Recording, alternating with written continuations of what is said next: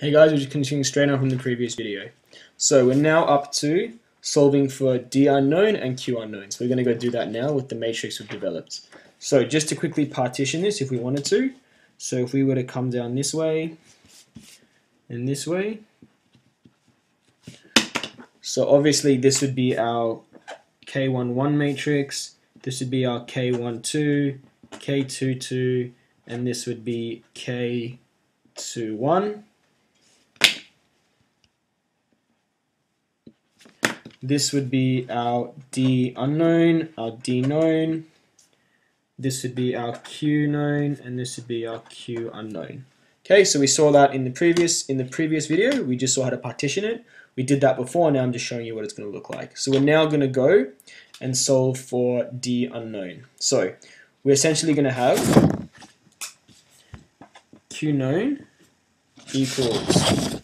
So it's just expanding this matrix out, which is just a simplified version of this entire system.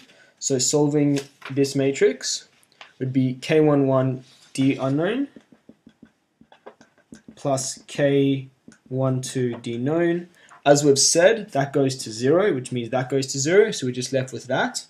So if we wanted to solve for D unknown, we would need to find K11 inverse Q known. Now will give it to us. So let's just write this. Let's just write this matrix out.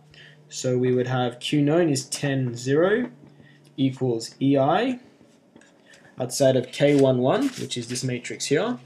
So just 0.4, 0.2, 0.2, 1.2. So I've just written out that matrix there outside of D1 and D2. Now, to solve this, we would find the inverse. So we're going to first of all have to divide through by EI. So we're going to have D1, D2 equals 1 on EI outside of